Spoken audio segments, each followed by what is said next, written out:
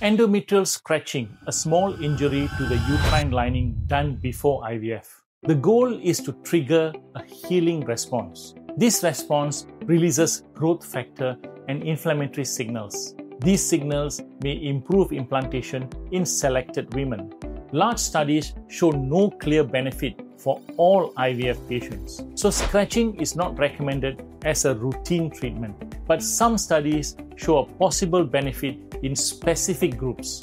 Younger women, women with fewer failed IVF cycles. In these groups, pregnancy rates appear slightly higher. Miscarriage rates do not increase. Side effects are mild, short pain, light bleeding, no long-term harm. So scratching is not useless, it is selective. If you are early in your IVF journey, this may be worth discussing. The key is individualized treatment, not one size fits all IVF. Follow for clear, honest fertility advice.